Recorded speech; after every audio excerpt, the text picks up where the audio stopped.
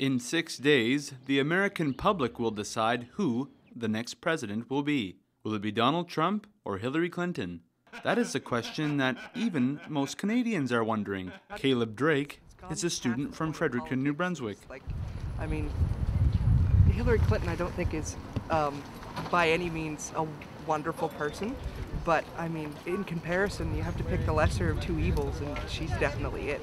You're looking at her or an egotistical sexist bigot who, he shouldn't even be a candidate. I don't even understand how that's possible. Many Canadians view the U.S. election similar to Drake. 26-year-old Logan Purley of Tobic First Nation had some strong words to say about both candidates. I think that they're both horrible. Hillary, I think, is very corrupt. I think she's just as much of a loose cannon as Trump is.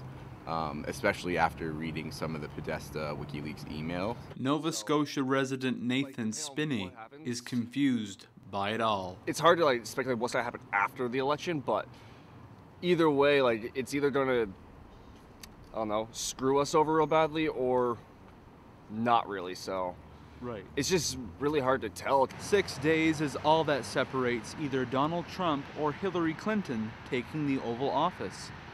We can only hope that as their Canadian neighbors, the Americans make the right decision.